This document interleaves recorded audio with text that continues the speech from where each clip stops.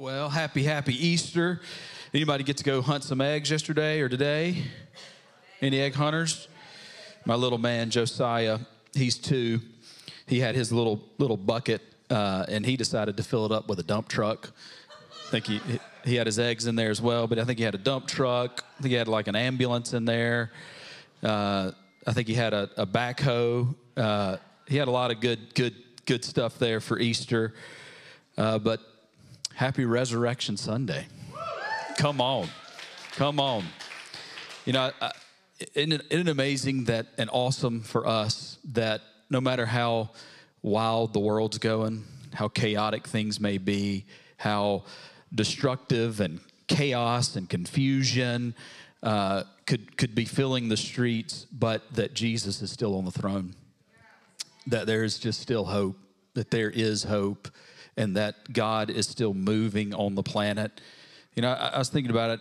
I was having a conversation not too long ago with Joaquin, and he was just talking about how, it doesn't seem like right now there's like some big revival happening on the planet. But God is still moving, and that I feel like I look in the room and I see the faithful. I see the ones in this season, in this day, that have still, how many of you know that Jesus is on the throne? But the question is he on the throne of my heart? He's on the throne. It's true. He's up there right now. He's over everything. He has all power. But for us, for me and you, the question is he on the throne of my heart? And if you're here on an Easter Sunday, there's probably a pretty good chance he is. That he is on, that there's people that are still yielded to this King. And I believe that the greatest days, and I really do believe this in my heart, that the greatest days of the church are still in front of her. That God he's coming back for a church that I believe is going to be in revival, that is going to come back for a church that is burning and that is having kingdom impact on the earth. And I really believe that God is moving and is going to move and is still moving, and he's on the throne. And I'm excited to communicate this morning just about the resurrection of Jesus. And I really want to talk about the fruit or the result of the resurrection, really the purpose of why Jesus did what he did. And the good news is he did that because he loves you. He did that because of you. He did that when he was on that cross, carrying his cross on the cross. All of that was because of his love. You know, it wasn't the nails that kept him on the cross. It was love that kept him on the cross. He could have stepped off the cross anytime he wanted to. He even told Pilate, he said, look, pretty much, Pilate, I know that you feel like it's your authority, that you're here, that you're the one that's giving them the authority to crucify me. But the truth is that power's actually been given to me, that I actually have all power, and that I'm choosing to do this, that this is actually an act of me, of choice, because I want to lay down my life so that I can reconcile people back to me. And that he did that actively, powerfully choosing you and me. And so that's what we get to celebrate today, that Jesus, you know, he wasn't just another figure. He wasn't just a good teacher. He wasn't just a prophet. He wasn't just a good teacher of the old that spoke a lot of truth. He was the Son of God. He was the living Son of God. And I want to read this in Paul's words. I think he says this so well. And this is also my heart for you this morning. But in Ephesians, you don't have to go there. I'm just going to read this. Ephesians 1, starting in verse 17. Paul says, I keep asking that the God of our Lord Jesus Christ, the glorious Father, may give you the spirit of wisdom and revelation. Who wants that this morning? The spirit of wisdom and revelation. That's a heart that we have, is that this would actually get inside of us, that I personally would have a spirit of wisdom and revelation. Why? So that you may know him better. Amen. I pray also that the eyes of your heart may be enlightened, in order that you may know the hope to which he has called you, the riches of his inglorious inheritance in the saints, and his incomparable great power for us who believe. That power is like the working of his mighty strength, which he exerted in Christ when he raised him from the dead and seated him at the right hand in the heavenly realms. Listen to this: far above all rule and authority, power and dominion, and every title that can be given, not only in the present age, but guess what? In the ages to come. And God placed all things, everybody say all things under his feet, and appointed him to be head over everything for the church, which is the body, the fullness of him who fills everything in every way. Jesus is on the throne. What I loved about Jesus, this is something that always moves my heart about him when I read about him and even just experience his presence in my own life, is what amazed me about him is Jesus didn't come to the earth and parade around and show everybody how great he is. You know, he didn't come and manipulate people into loving him. He didn't come and strong-arm people into serving him and following him. He didn't come with this iron fist and say, you know, bow down to me. He actually walked amongst the people, and he served and he gave and he healed and he delivered, and he just freely demonstrated the love and the kingdom of God. You know, it always amazes me that even when he would go around, that he didn't say, hey, have you been reading your Bible? Have you been studying the Old Testament? Have you been going to the synagogue? If you have, then I'll heal you. He just went around and he healed them all. He just demonstrated love, and he didn't force anybody into relationship with him. He just invited them into it. He didn't just come with this strong arm, but he demonstrated love and gave all of us a choice to follow him. Isn't that an amazing king? Like, he could have come and done that, but he came in humility, and he came just sowing seed and saying, I love you and I'm here for you, and invited people into relationship. You know, there's no other king like Jesus. There's no other king like the king that we serve. I want to read the verses. You know this, and we celebrated this on Good Friday. But in John 19, verse 28 and 30, this is the famous words that Jesus uttered on the cross. And it's in verse 28, and this is John 19, 28. He says, later, knowing that everything had been finished, and so that the scripture would be fulfilled, Jesus said, I am thirsty. I think it's powerful that Jesus said this. So he's on the cross, and he says, I'm thirsty. And they get him a drink of wine and vinegar. Probably not the best tasting thing there. A jar of wine and vinegar was there, so they soaked a sponge in it. And I believe that, you know, personally, I think he was thirsty, but I think he wanted to powerfully declare what he's about to say. I think he wanted to be able to say it clearly. And so he gets a drink and put the sponge on a stalk of hyssop plant and lifted it to Jesus' lips. When he had received the drink, Jesus said, it is finished. With that, he bowed his head and gave up his spirit. You know what's neat about this? In the Greek, this definition means to bring to an end, to complete, to accomplish. What's interesting about this is in the Greek, it's a perfect tense. It's a verb, and it's a perfect tense. You know, if it was past tense means that something happened, that it was accomplished and it was done. But a perfect tense in the Greek, perfect tense speaks of an action that has been completed in the past with results continuing into the present. Isn't that awesome?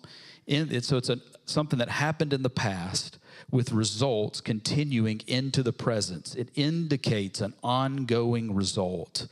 So when Jesus said, it is finished, it was finished in the past, it was finished in the present, and it's going to be finished tomorrow.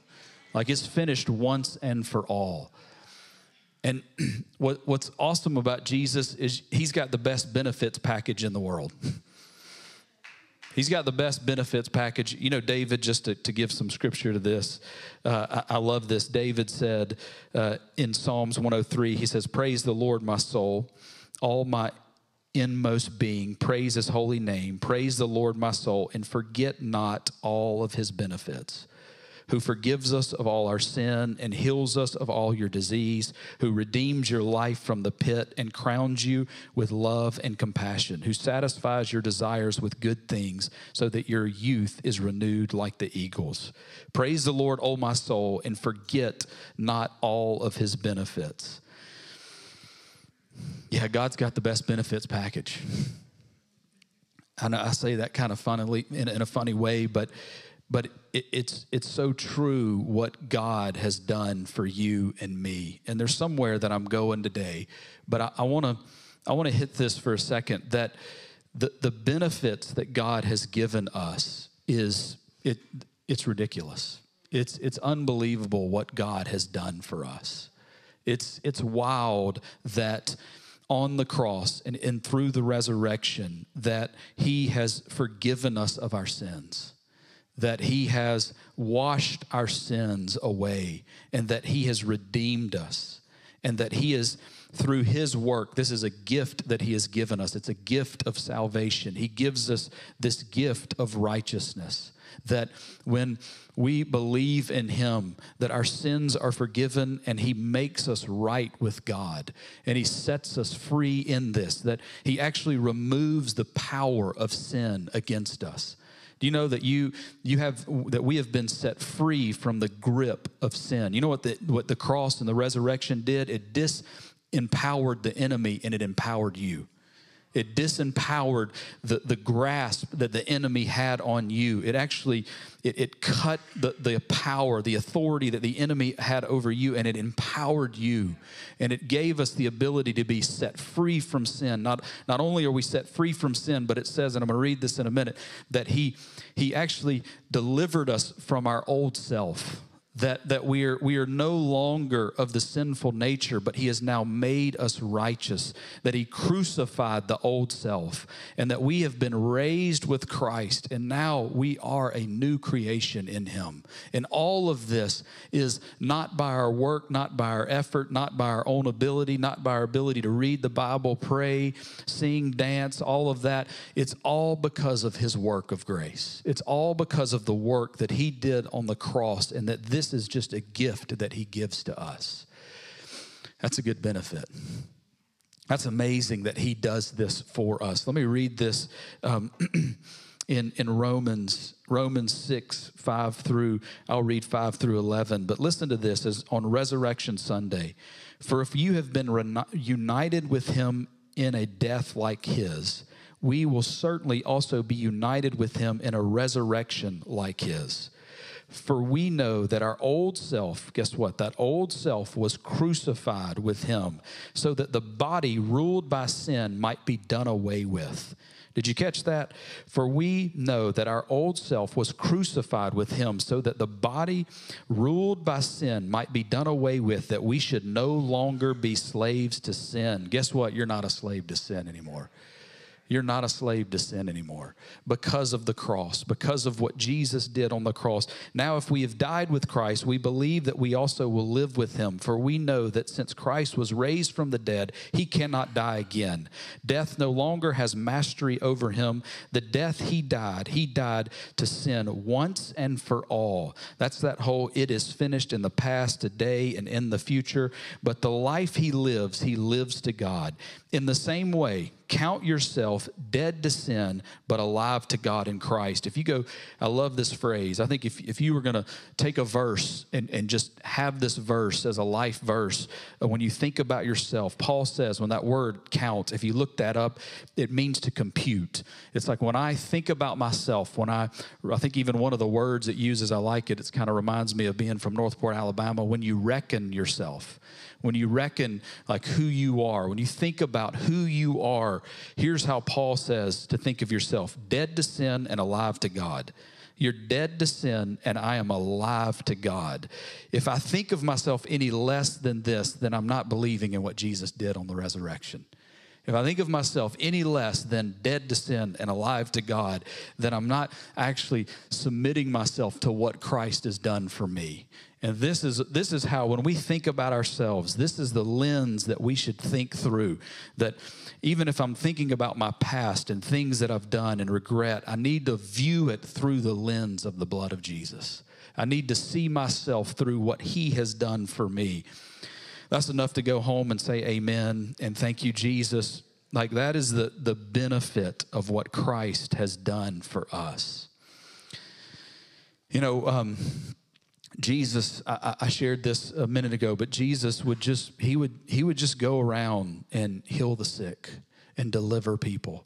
He would go and demonstrate the kingdom of God. If there was a demon, he would deliver the person. If they were sick, he would heal them. If they needed food, he would multiply food. If they needed wine, he would make more. He turned water to wine. He just went around and demonstrated who he is.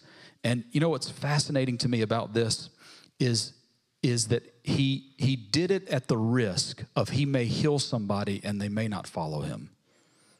But it didn't keep him from doing it. He did it with the risk of knowing that I might heal somebody and I might do this and they still may not follow me, but he did it because it's who he is. His nature is love. That's just, I remember I got two stories of kind of that's an example of this. This was probably 15 years ago now, but I went on a treasure hunt. I remember I was in second year at the school of ministry at Bethel, and I was leading the treasure hunt. So in first year, you kind of go on the treasure hunt, and in second year, you're the leader of the treasure hunt. And I remember, if I remember correctly, it was one of the first times that I was leading one, and I had two first-year students with me. And I remember they were two girls, and we went out to this park. And what you do in a treasure hunt is you write down, you ask God for clues of who is his treasure today. Who is God's treasure? And we write down, we would just ask God, God, what's somebody wearing? And I remember that I had like a flannel shirt, and I think I had blue jeans that I'd written down, and I think we might have somebody written down like a park. And so we go on this treasure hunt. And really the goal is to go and to pray for people and to minister to people. And we go out and we go to this park, and I remember I saw two guys sitting on a park bench, and I'm with these two girls, and I approached this park bench with these two guys sitting on it. And I can't exactly remember what I said, but I probably just said something like, hey, how would y'all feel if we prayed for y'all?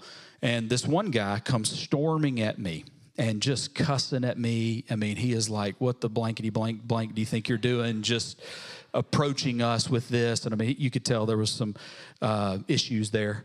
And obviously, and this, I mean, he's screaming at me, and I'm like, oh, this is going great. I've got two students, like, please don't hurt these girls. And but I kind of leaned into it a little bit, and because the other guy on the bench was like, well, yeah, maybe you can pray for us. And this other guy was just screaming at us, and eventually we kind of calmed him down a little bit. And I approached this guy who had a flannel shirt on, and I believe he had blue jeans on, and I just shared with him what we were doing. I was like, hey, we're on a treasure hunt. We're out here praying for people, and we believe that you're God's treasure and that he wants to speak to you today, and we're just practicing, and can we pray for you? And he was like, yeah. He's like, I actually have carpal tunnel. And he's like, he had an issue with his thumb, and he had a lot of pain in his thumb. And I was like, well, can we pray for you? And he said, yeah. And so we gather around him. We pray one time. We're just praying in Jesus' name to be healed. And I look up after we pray, and I'm like, what, did anything happen? He was like, nope. He's like, still have pain here. Nothing happened. And I was like, well, do you mind if we pray again? He said, sure, you can pray again. And so we gather around him, and I don't even know that I had a ton of faith for this, but I said, and I was just like, and we pray for healing. And I was like, and there it is in Jesus' name. And then I look up at him, and he is just, and he is moving he's going like this. And I'm like, what happened? And he said, when you said, there it is, I saw a great light shine, and something lifted off of me, and my thumb was healed. Isn't that awesome? Like I knew there was something on there. It is. That's not really. And it was amazing. And this guy was just wrecked. And I remember him just sitting over there for a while. His buddy, I'm not quite sure whatever happened to him, but this guy was he was like amazed and really touched and so grateful. And we ministered to him the love of Jesus, shared Jesus with him. And it was just this awesome moment. And I remember coming back like 6 months later, and I run into the guy, and he grabs me, and he is like our tour guide. He's like, these guys prayed for me, great light shine, something lifted off of me, I was healed. And he was like running us around the neighborhood and the park, and like so grateful for what God had done. I remember another story, and this was just neat to me about the nature of God. I was in Croatia, and we were on a ministry trip there. And we're walking through the streets, and we're just out doing ministry on kind of street ministry. And I see this guy who's from Croatia, and he's kind of got a pretty good little limp. And we had seen, I had seen quite a few legs grow out where we pray for somebody and they've got a shorter leg. We actually had quite I don't know, maybe 2 or 3 legs grow out the other day in KMI, which was fun when the Bethel team was here, which was awesome. And I saw this guy, and I was like, well, he looks like the way he's walking that he's got a leg that's shorter than the other leg. And I've got a translator with me. We approach this guy, and pretty much I get this guy. I'm like, hey, can we pray for you? I noticed that you have a leg that's shorter than the other one. And long story short, we eventually get to pray for him. And he, sure enough, it was probably a solid inch and a half. The leg was shorter than the other leg. And right there in the middle of the street in Croatia, me and a team, we pray for this guy, and his leg, it lines up. Like it literally grows. It probably grew about an inch, and it straightened up just like this. And it was one of the cool things to see, like God move in this guy's leg. What was interesting to me about this is, and I watched him walk off, and he walked up like this, and then he walked away, and he didn't have a limp. And what was interesting, though, is the guy had zero response. There's just no response. It was like, and some of it, the guys from Croatia, I'm having a little bit of a hard time with the translation. And and I'm like, hey, Jesus loves you, and this is Jesus, this is the work of Jesus Christ, and all of this. And anyway, he just didn't have much of a response. I mean, I'm sitting there thinking, this guy was, I would imagine, 50, 60 years old. So he'd been walking with this thing for a long time. And I'm sure probably for the rest of his life, he's going to be like, wow, this is, Jesus must be real, because something happened. And, but what got me, and I really, honestly, I don't fully know, how that impacted that man after this moment. But what's fascinating to me is that despite our response to what God does, he still demonstrates his love. He just demonstrates his love. And sometimes I do think as Christians, I kind of call it funny theology. We come up with things that are, to me, they're like partially true. It's like, it's not about the gifts, it's about the gift giver, which is partially true. There's some truth in there, but we need to remember that it's the gift giver that's giving the gifts. It's actually him that is giving away of himself. Jesus, it's like the parable of the sower. He would just go and throw his seed, and some of the seed would land on good soil, some of the seed would land on rocky soil, some of the seed would, land on the soil with the weeds or the thistles in it that would eventually choke out the seed. But it didn't stop Jesus from throwing out the seed. Like, he just went and demonstrated his love. And it reveals his nature. But what I want to run to today that is so true is why does he do this? It's because he loves us. It's because he wants relationship with us. Why did he hang on that cross? Why does he heal the sick and demonstrate his love? Because ultimately he is after hearts.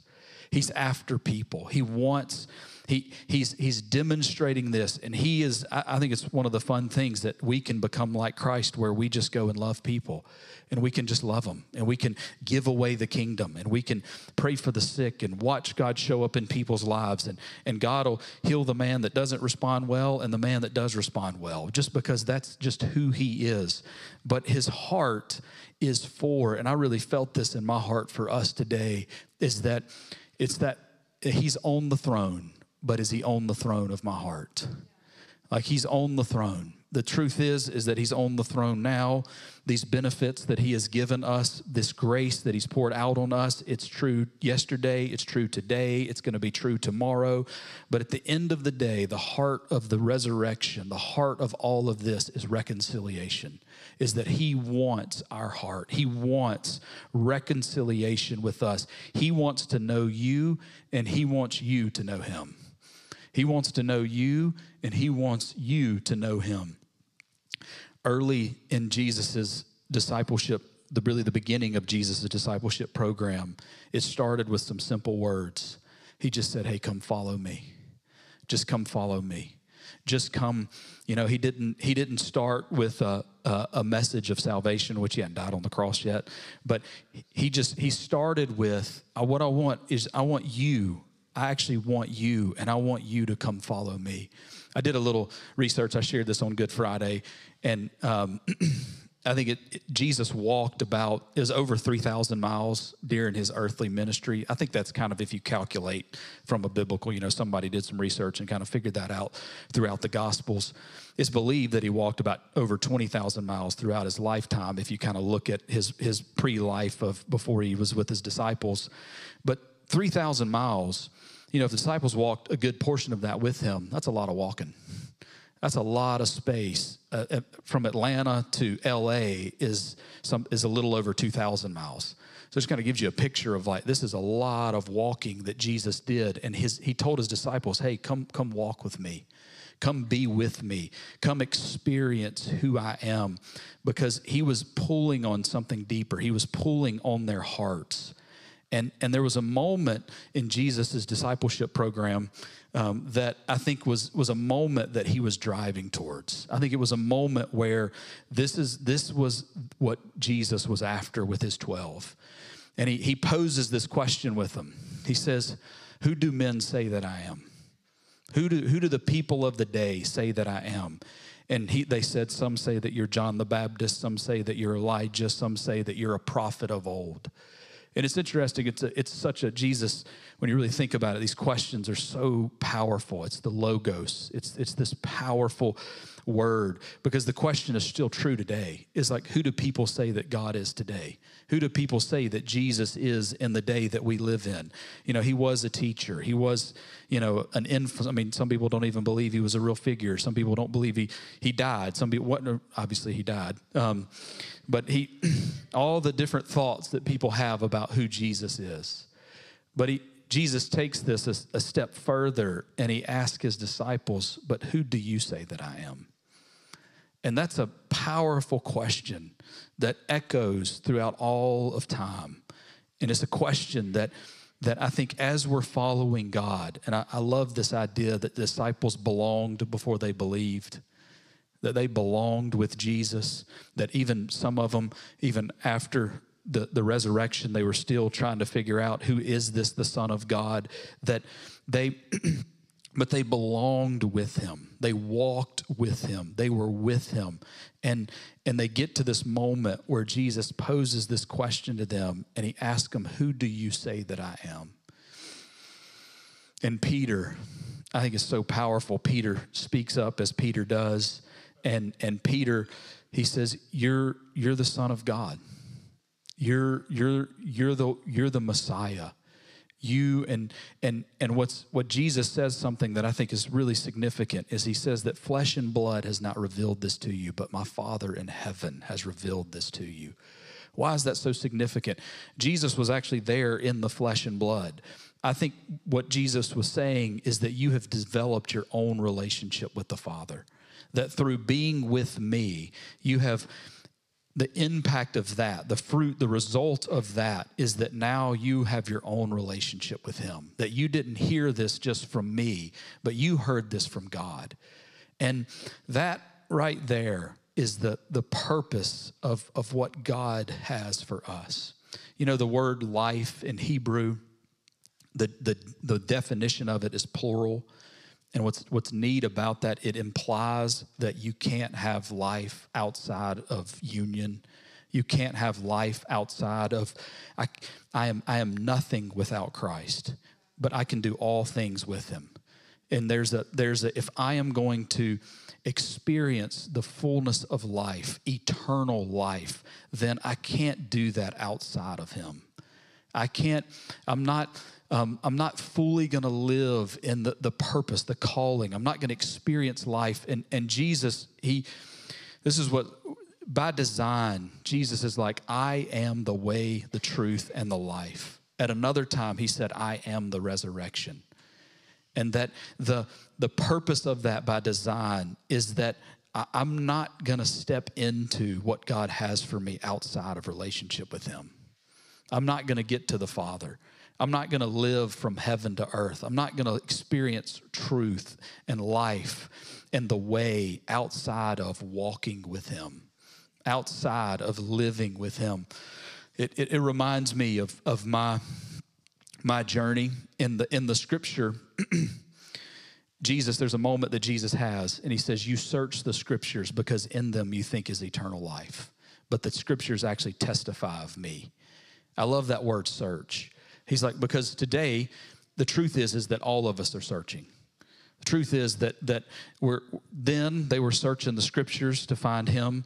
Today, I could be searching pornography. I could be searching success. There's a lot of things that I could be searching to find ultimate life. That we search for things. And I remember my season of life when I was in the fraternity, and I was, this was 20 years ago, more than 20, maybe now, 21. 21 years ago, I remember being in that place of living a life that was in rebellion to God, living a life that wasn't in the ways of God.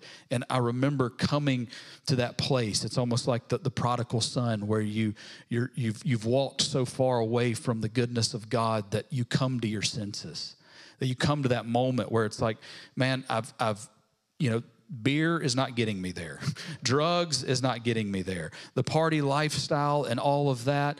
I remember an impact that on my life where one time it just got me, because all of a sudden my nose started to bleed, and it was because of some of the things that I was doing to my body. And I just remember in that moment thinking, like, this is death. Like this, where this leads is not to life. Where this is taking me is not to a place that is bringing life to my body. And I remember sitting on my futon, I think it was room 8, and giving my hands. I was in my room by myself and lifting my hands to Jesus and saying, Jesus, I'm done. I'm yours. God, I am at the bottom of this place, and Lord, I give you my life. I give you everything that I have. I want to follow you and pursue you for the rest of my life. And man, in that, I just remember experiencing going from fear, going to life, going from hurt and pain and being scared and walking in so much fear to all of a sudden feeling hope and joy and peace and the life of God. And this all comes out of relationship with him. And the question for each of us, and I just feel this, I would imagine a lot of us in the room have been walking with God for a long time, but I do feel God pulling our hearts. I feel like this intimacy with him, where Jesus might even just be saying again, just come follow me. Just come be with me. Come walk with me. I love you. I'm for you. And I want you. The whole purpose of the cross was reconciliation. The whole purpose of why he did this is because he wants relationship with us. He wants us. If I had to sum up Christianity, I think Christianity is, it's really two things. It's union and it's partnership.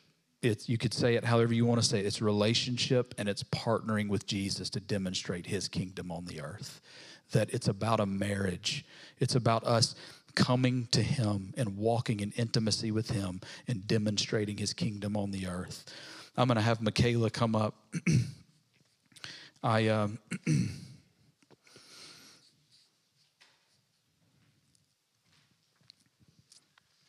encourage you today to be grateful for the benefits that God has given you. I encourage us today to have a heart of gratitude for what Christ has done for us. He's poured out everything for us. And we can be thankful for that. We can be so thankful. We can be the happiest people on the planet. Isn't it awesome that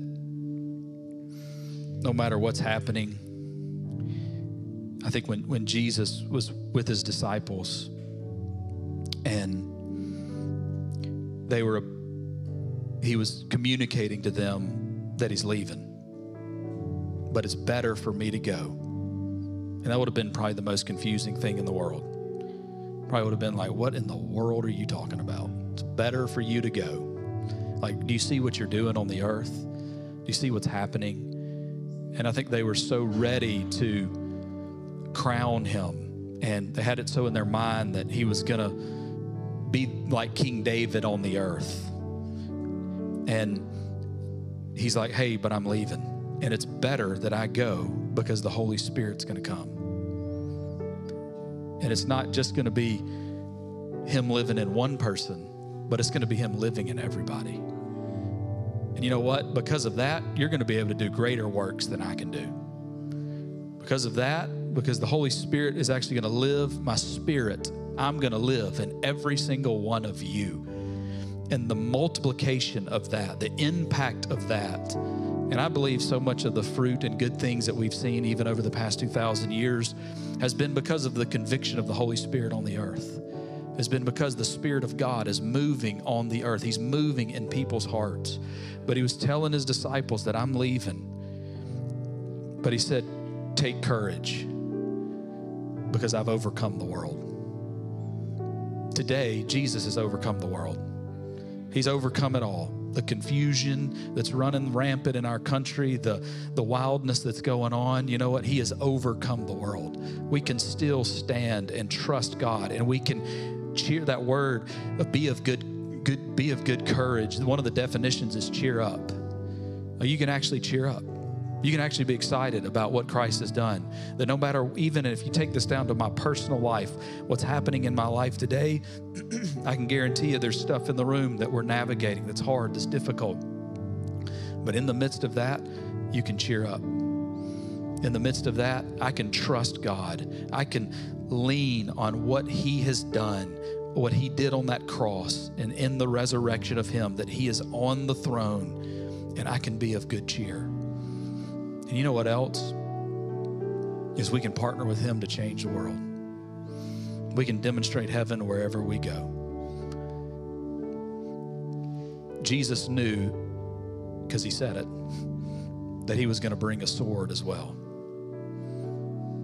He also wasn't afraid to expose the darkness. He also wasn't afraid to speak the truth. He knew that when I come, I'm going to set families against each other because some people are going to follow me and not everybody's going to love that. Not everybody's going to be for us giving our life to him. But that sacrifice is so small compared to what we gain in him. It's so small for what we gain for following him. If you can you stand with me? I want to... I just feel this in my spirit, my bones today. That I believe God's got something special for Birmingham. I believe God's got something special for our city. I believe God wants to do something in Birmingham, Alabama, in this group of people, in other groups of people that have given their lives to him. That I believe God wants to do something that can shape history, that can really turn the hearts of people. And so, Father, on this Resurrection Sunday, as we as a body are here to lift up your name and to celebrate what you've done on the earth, God, I pray for a great move of your presence. Lord, I pray that it would start with me.